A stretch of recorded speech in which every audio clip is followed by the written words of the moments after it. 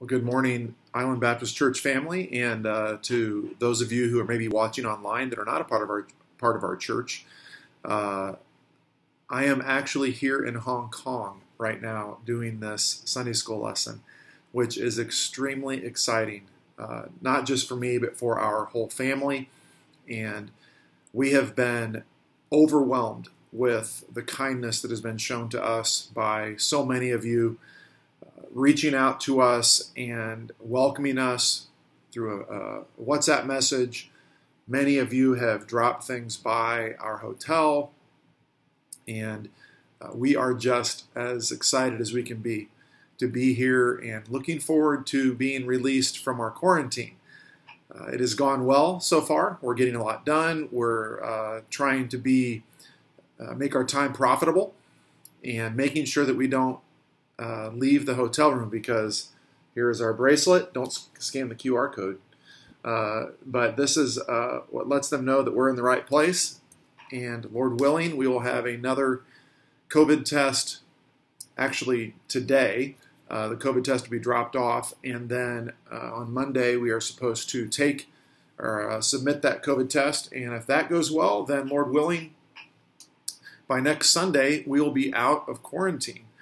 And Pastor Johnson and Catherine have been a wonderful help to us. They have a lot of our luggage at their house, and they have been dropping by with goodies for us, meals for us, useful things for us, and doing that fairly regularly. And then several of you have been doing the same. Several of you have provided meals, and then many of you have just been so kind to send a short message welcoming us to Hong Kong. We are at the Novotel Hotel in Tung Chung, and looking forward to actually being able to be out here very soon. Well, let's get into our time this morning. Before we pray, let me just encourage you to take a look at the bulletin that Pastor has put together, that e-bulletin. And we're, Lord willing, going to be doing some more with that in the Sundays to come. But on there, you'll see our hymn for today, and that is the hymn, Jesus, I Am Resting. And there's a link there that you can go. It's a YouTube link that is just a piano playing that allows you to be able to sing along with it. And I would encourage you to do that. I mentioned in the e-bulletin notes that all through Scriptures, singing is a really important part of our worship time. And so I would encourage you as a family to sing through that. If you're by yourself, go ahead and sing through that. Nobody will hear you, so it's okay. But I think that it really does help our soul.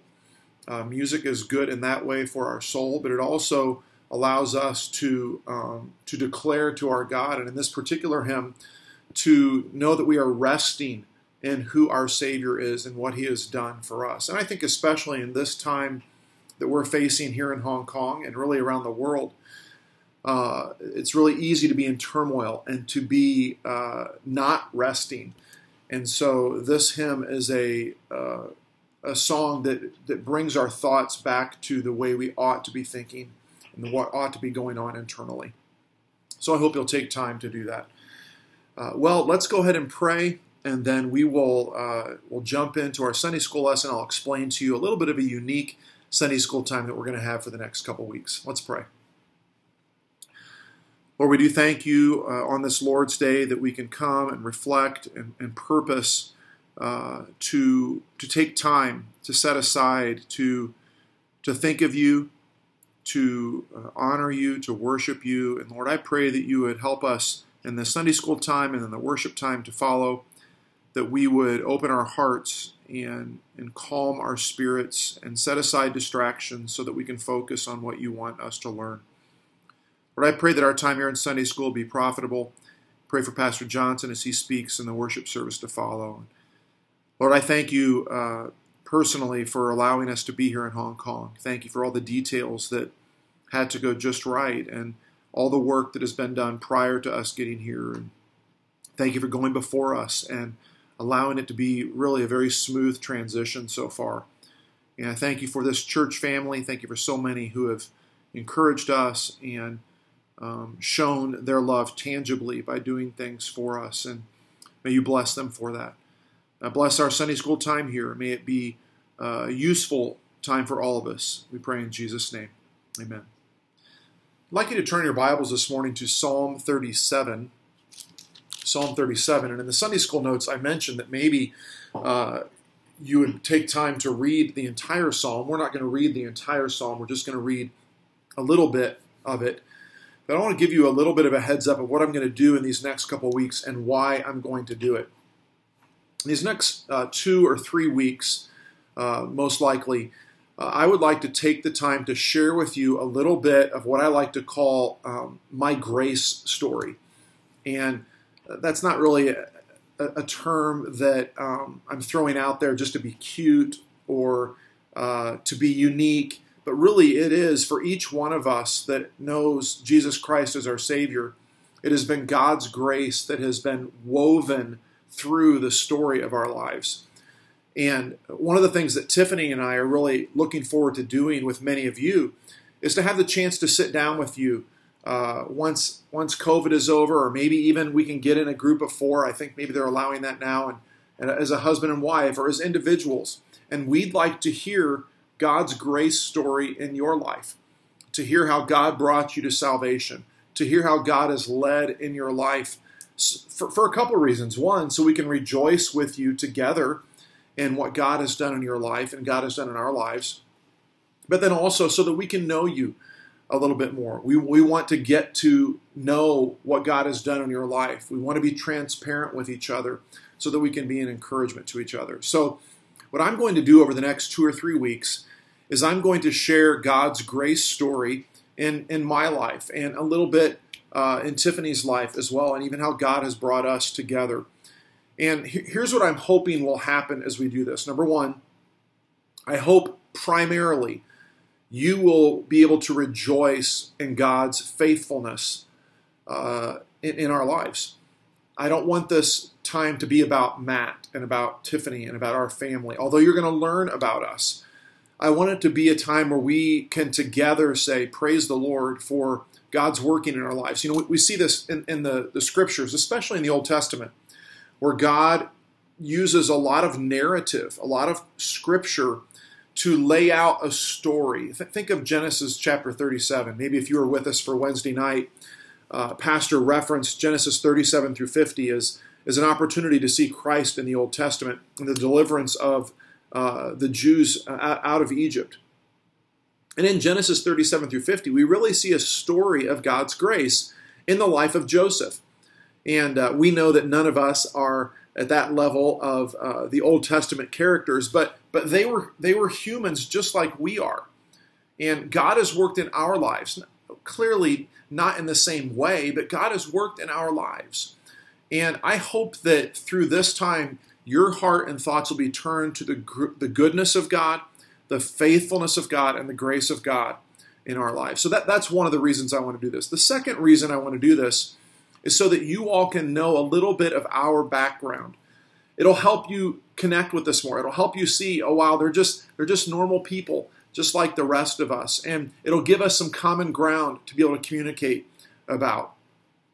And so I hope this time will be beneficial for you. I hope it'll maybe bring out some questions and maybe help you be able to connect with our family and say, oh, you know what, that's interesting. That's similar to something I've been through. I'd like to talk to them about that. And we want you to get to know us, and we want to get to know you. Lord willing, it's our plan to be in Hong Kong for the rest of our lives. That really is our desire. We don't look at this as a 2 or 3 year experiment. We want to be here in Asia as long as God has for us, and I'm planning on that being until I'm too old to get around and Tiffany has to push me in a wheelchair. So we'll see what God has for us. Let's look here, first of all, at Psalm chapter 37. I thought a couple of verses here in Psalm 37, and then we're going to look at Psalm 40, would be helpful for us as we start into this. If you see me turning this way, I'm glancing at my notes, okay? So that's what's going on. Psalm 37, let's start reading here in verse 1, and then we will look at a couple other verses as well. Psalm 37, verse 1 says, "Fret not thyself because of evildoers, neither be thou envious against the workers of iniquity. For they shall soon be cut down like the grass and wither as the green herb. Trust in the Lord and do good. So shalt thou dwell in the land, and verily thou shalt be fed. Delight thyself also in the Lord, and he shall give thee the desires of thine heart.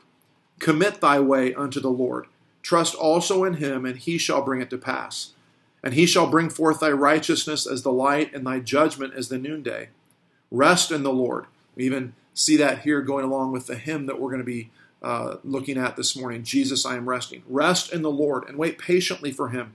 Fret not thyself because of him who prospereth in his way, because of the man who bringeth wicked devices to pass.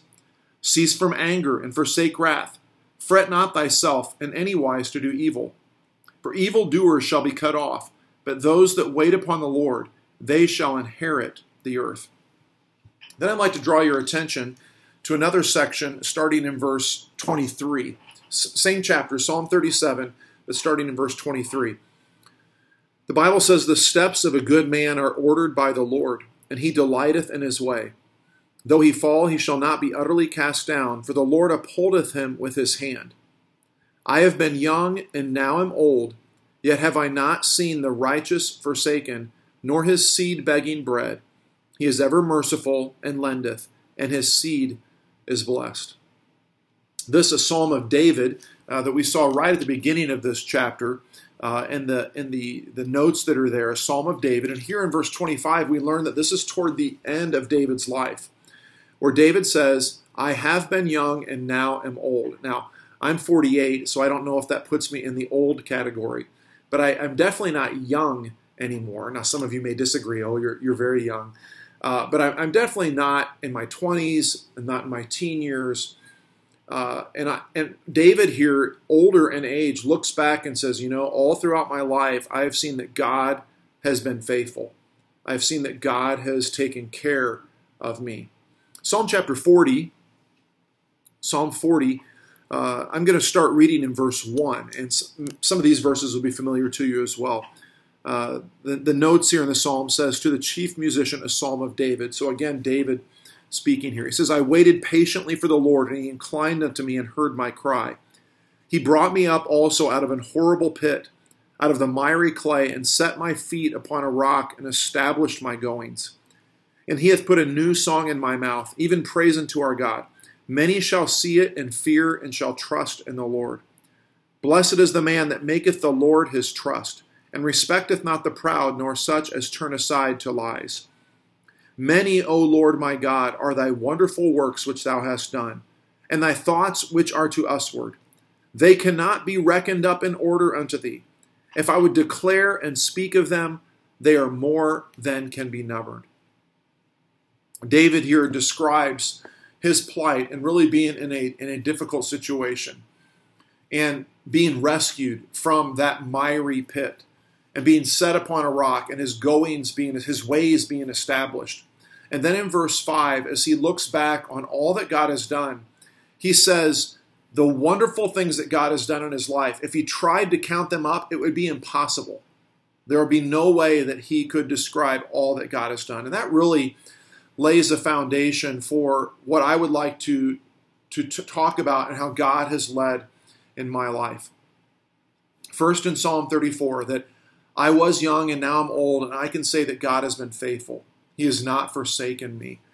And then here in Psalm 40, verse 5, that there are so many things that God has done. If I tried to count them up, they're more than can be numbered. He says in verse 5 that I will declare and speak of them. And that is what I'd like to do. I'd like to declare and speak of God's goodness in my life. I'd like to start by talking about my parents. My dad and my mom both are from the Midwest in the United States, in a state called Indiana. And my parents both grew up in homes that were religious. They went to church. My mom grew up in a Methodist church. My dad in a church called the Church of the Brethren. And my dad's testimony is that he knew about the Bible. He knew about God, but he never knew what it meant to, in faith, and by faith and grace alone, Ephesians 2:8-9, trust Jesus Christ as his Savior. He thought, as many religions of the world do, that when he got to heaven, there would be a big scale in the skies, and God would weigh his good works with his bad works. And if his good works outweighed his bad works, then God would allow him into heaven. If his bad works outweighed his good works, then God would cast him into hell. And so my dad grew up trying to be a very, very good boy and a very good individual. He was faithful to their church. He tried to do all the things he should. But when he was 18 years old, he was preparing for he's after his freshman year of college, of university, and his older brother, asked him a very important question. His older brother asked him this. My dad's name is Carl. And so my uncle said, Carl, if you died today, would you go to heaven? Now, that's a very important question. It's a question actually the Bible answers, and maybe you're here watching and maybe you've not thought too much about that question. This is the idea of what will happen to you once your time on this earth is ended. Is there anything that happens? Do we just go into the dirt and go back to dust? Well, the Bible tells us that there is an afterlife. The Bible tells us that we can know where we will go when we die. Well, this question was asked to my dad. What will happen to you when you die? Are you 100% sure you will go to heaven? And my dad's answer was an answer that probably many people would give to that question. His answer was, well, I hope I will go to heaven. I sure hope so. My uncle then said to my dad, he said, well, Carl, the Bible tells you that you can know you are going to heaven. And I don't know if he took him to 1 John chapter 5, verse 13, where the Bible says, these things are written that ye may know that you have eternal life. But what my uncle did say is he told my dad, he said, Carl, the Bible tells you can know you're going to heaven. And I'd like to encourage you to read the book of Romans. Now, there are a lot of books that I can point someone to that wants to learn about Christ. The Gospel of John is a great one, where at the end of that gospel it says, and many other signs did Jesus in the presence of his disciples. But these are written. In other words, these signs that John had recorded about Jesus, these were written that ye might believe on the name of the Son of God, and that believing you might have eternal life. So John would be a great book for you to read if you're searching. But the book of Romans is where my uncle pointed my dad. And my dad started reading in the book of Romans. And I'd like you to turn to Romans chapter 3. Romans chapter 3. My dad was an 18-year-old university student who had grown up religious, knew the things of God. But Romans chapter 3 really jumped out to him. Because in Romans chapter 3, verse 28, well, let's see, it's not Romans chapter 3, verse 28. Let's see here. I lost my spot. Romans chapter 3, verse 23, we see the Bible says, it would help me if I would actually be in the book of Romans. I'm in the book of Acts. No wonder I'm lost. I can blame that on jet lag, right? Romans chapter 3, it is verse 28. The Bible says, therefore we conclude that a man is justified by what? What does the Bible say? A man is justified by faith. And notice this next phrase, and this next phrase really stuck out to my dad. Without the deeds of the law. Interesting. So someone comes to Christ, someone is justified in God's eyes, not by what he does, not by the deeds of the law, but by what? What does it say here? By faith. That's what Ephesians 2:8-9 says as well. For by grace are you saved through faith. And that not of yourselves, it is the gift of God, not of works, lest any man should boast. My dad had never seen that verse before. And so that really, really, really impressed him. That all his life, he had been trying to get to God by doing good things. And the Bible clearly says that is not how we get to God. We don't get to God by being a good person. James tells us that if we offend in one point, we're guilty of the whole law. So it's impossible for our righteousness to be enough for God to allow us into heaven, for God to justify us. And so we are justified by faith in Jesus Christ. Can I just take a moment to stop here and say, maybe you are a regular attender at Island Baptist Church prior to the pandemic. But I mean, you feel that you're a part of the church. Maybe you're a young person that attends Island Baptist Church. Maybe you've been a part of this church for a long time. But your trust in your salvation, your belief that you will go to heaven, has been based on maybe your family. Well, my parents are Christians. That's not what this verse says. Maybe your trust in Jesus Christ and getting to heaven has been just in doing good things and being a good person, being religious. And as my dad had to recognize, you need to recognize that is not what the Bible teaches. The Bible teaches it is repentance of our sin and faith in Jesus Christ alone that brings us to salvation. And my dad there, as an 18-year-old young man, after reading through the book of Romans and really being challenged by this verse and many others, prayed and received Jesus Christ as his Savior. And can I just tell you this morning that if you do not know 100% that you are going to heaven, the Bible has answers. The Bible tells you to repent of your sin, to recognize that you're a sinner, to turn to Jesus Christ alone. Acts 4:12. Neither is there salvation in any other, for there is none other name under heaven given among men whereby we must be saved. And that is the name of Jesus Christ. Repent of your sin. Turn to Jesus Christ alone. Not adding Jesus Christ. Not saying, well, yeah, it seems like a good idea. Jesus seemed like a good person, so I'll just add that on top. No. It's rejecting all other ways and receiving Jesus Christ alone as the answer to your sin. So repenting of your sin, receiving Jesus Christ alone for salvation, and the Bible promises that you will be granted eternal life. John chapter 3 gives it about as clearly as it can be given. That God so loved the world, that whosoever believeth in him, the only begotten Son of God, that God sent into this world because he loved us, if we will believe on him, we will not perish, but we will have what? Everlasting life.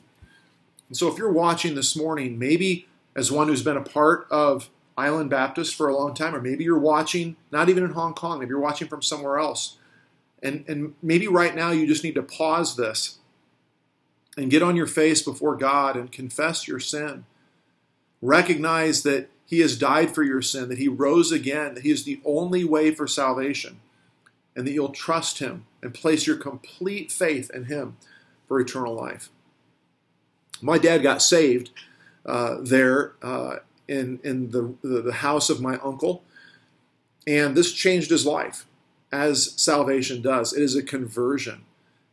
The Bible tells us in 2 Corinthians chapter 5, verse 17, that every man that is in Christ is a new creature. Old things are passed away. Behold, all things are become new. And this changed my dad's life forever. He started being more interested in the Bible. He wanted to know it. He wanted to learn it. And he wanted to live for God, not so that he could get to heaven, but because he had the Holy Spirit living in him and he wanted to glorify God. Well, that summer, my dad also had another major thing happen in his life, and that is he met my mom. My mom had been saved as a young girl, but really had not grown much in her salvation. And so when the two of them met, they fell in love with each other, but they also started growing together in Christ. They were married, and after they were married, they started looking for a church to attend. My dad had grown up in a Church of the Brethren, but he knew he did not hear the gospel there, and that's not the case for every Church of the Brethren church, but in his, he did not hear the gospel, so he didn't want to go to that kind of a church, and he started trying different churches simply to find a church that just preached the Bible. They finally landed in a church that taught the Bible, and it was a little Baptist church in Illinois. They had moved to Illinois at the time, and they started attending that church.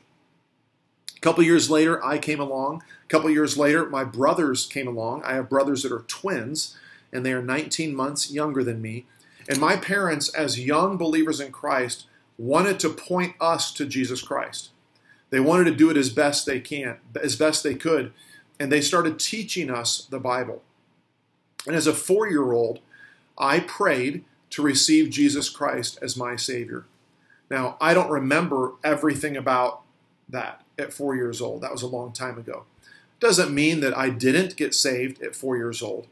But after 4, there were several times in my life up through my teenage years where I struggled wondering whether I had really been saved at age 4. Looking back, I think I was saved at age 4, and I'll share more about that in a little bit. But my parents really just wanted to follow the Bible to learn what God's Word said and then just do it. One verse that was really special to my dad was Joshua chapter 1, verse 8. I'd like you to turn there. Joshua chapter 1, verse 8. As young Christians seeking to grow, this verse really had an impact on my dad. Joshua chapter 1, verse 8, the Bible says this, "This book of the law shall not depart out of thy mouth, but thou shalt meditate therein day and night, that thou mayest observe to do all that is written therein." And then look what it says, "For then thou shalt make thy way prosperous, and then thou shalt have good success."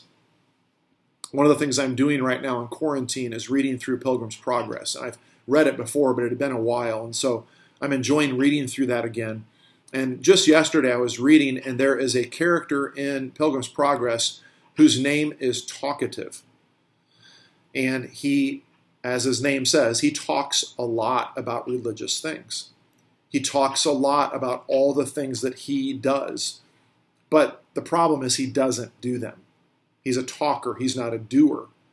And here in Joshua 1:8, the Bible says what we ought to be doing is to know the Word of God, to observe what is in the Word of God, so that we will do it. And it tells us if we do that, we will have good success. And my dad just took God at His word and said, I want to find out what the Bible says. I want to do it. And then the Bible promises that there will be success, spiritual success in my life. My dad at that time was working for a major corporation in Chicago, Procter & Gamble. He also worked for another major U.S. corporation, Martin & Marietta, as a salesman. He was making good money. He was teaching Sunday school in the church. And God started working in his heart that he really enjoyed teaching Sunday school and that maybe he ought to go back to school to do some more study to prepare to be a pastor. My dad was a math education in his university studied math education in his university studies and also studied coaching. But he went back to school, he went back to seminary to study to be a pastor.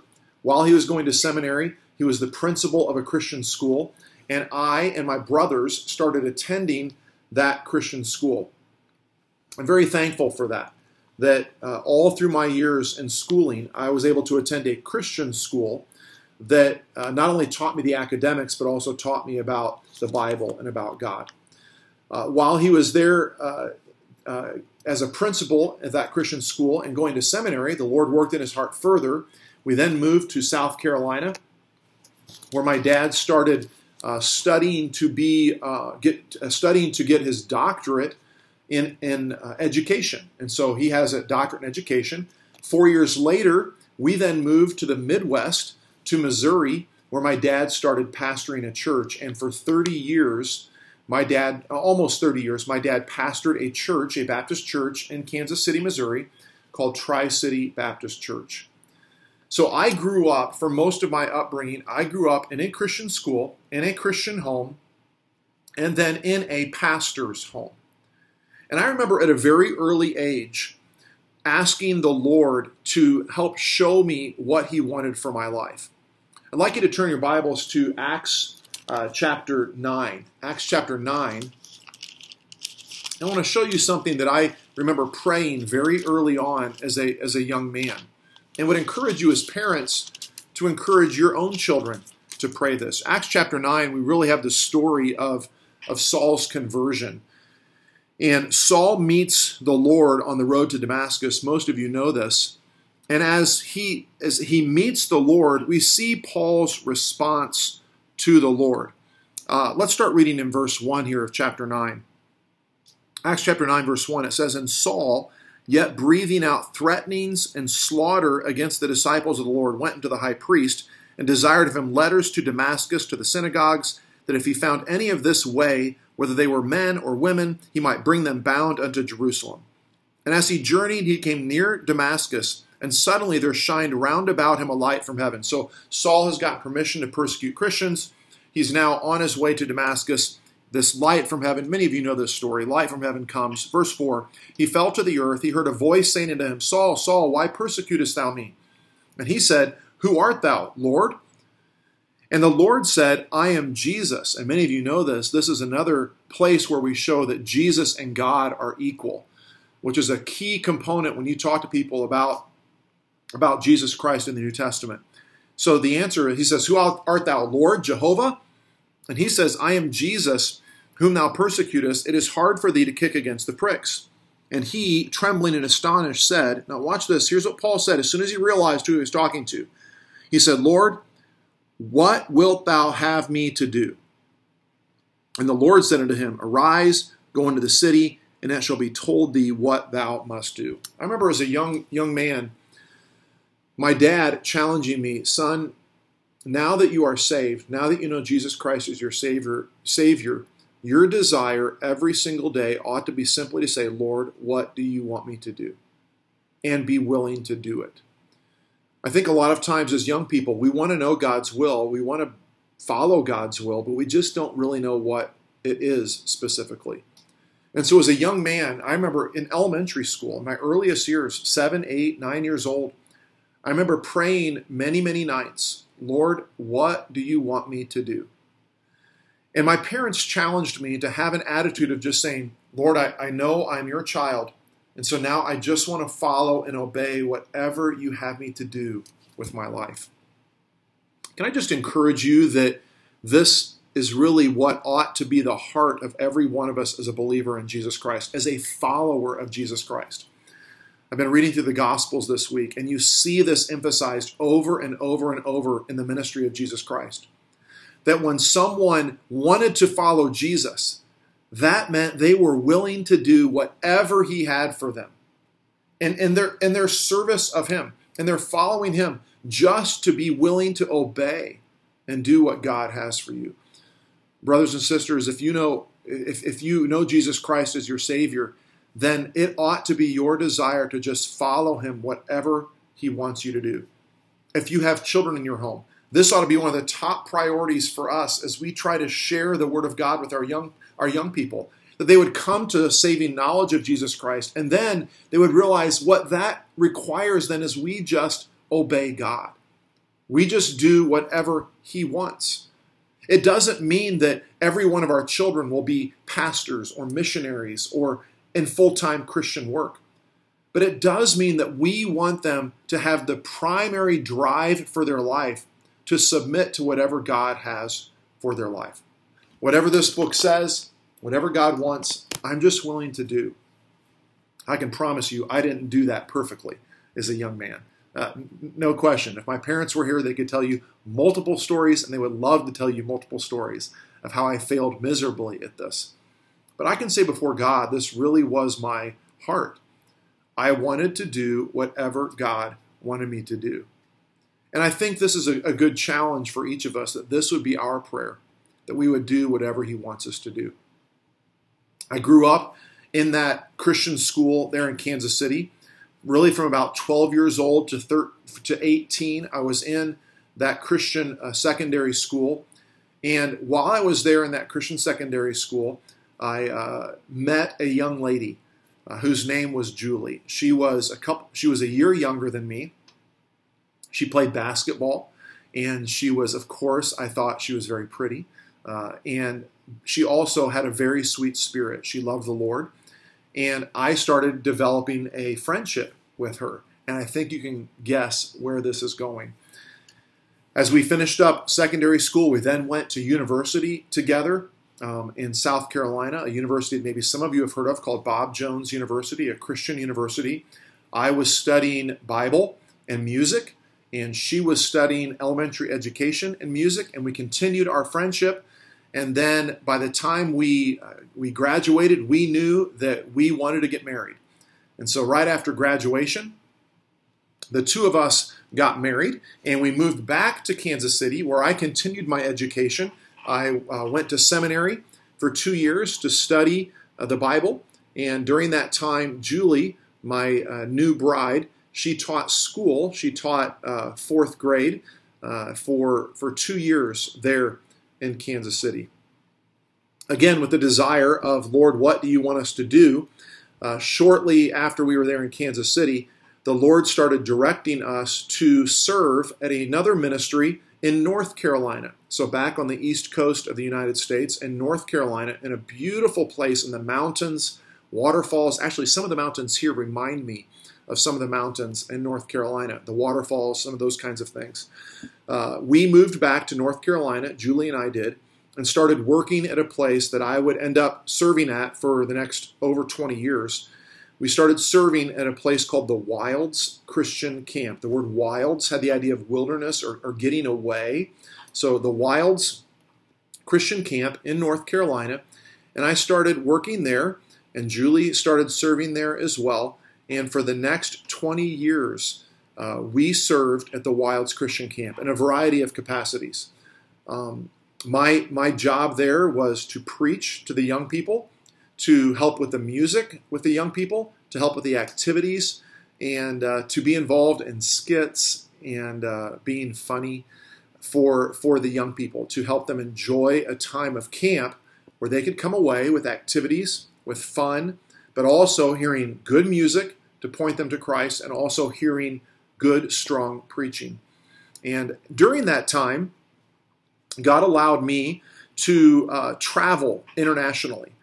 We had a ministry of the Wilds called Camps Abroad that would allow us to go around the world. My first trip was to Papua New Guinea. Then after that, I was privileged to be in the Philippines multiple times. Had the privilege of going to Japan, to Brazil, to Romania, to several places around the world to help teach them how they could use camp to reach the young people. And one of those trips in 2011, I went to Japan, and on the way back from Japan, we stopped in Hong Kong. And that was my first time ever to come to Hong Kong.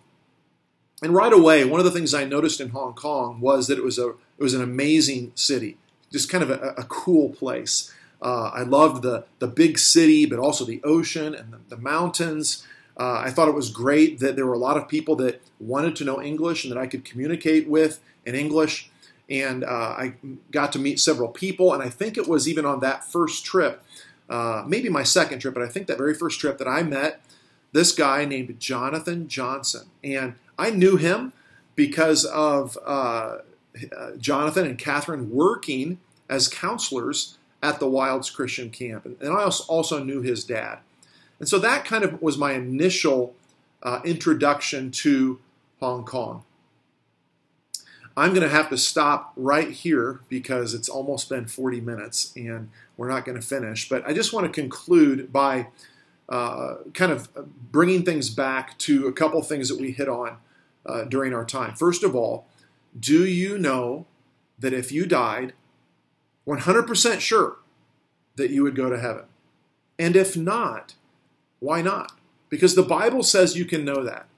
And I would love to urge you, if you do not know that, would you be willing to reach out to me, reach out to Pastor Johnson, reach out to somebody in the church that you trust, and talk with them? We would love to take the Word of God and point you to the Scriptures so that you could know that you have eternal life. It's the most important decision that you will ever make.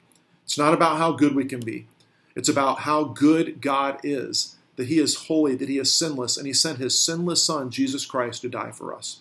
And then second of all, ask yourself the question, if you do know Jesus Christ as your Savior, are you willing to do whatever He has for you?